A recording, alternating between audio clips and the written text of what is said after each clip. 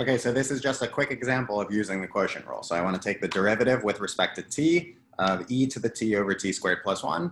So this is the quotient of two functions. We can use the quotient rule. Just recall that the derivative d dt of f times g is f prime times g minus g prime times f all over the bottom function squared. Okay, so that's from the last video. So in this example, this is the derivative of f over g. The derivative of f over g is this, the quotient rule. So in this example, the function f, the numerator is e to the t, the function g, the denominator is t squared plus 1. So this is, by the quotient rule, this is the derivative of the top, so e to the t, times the bottom function.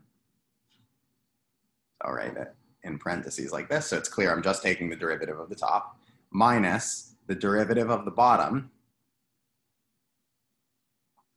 times the top function, all divided by the bottom function squared. So t squared plus 1 squared.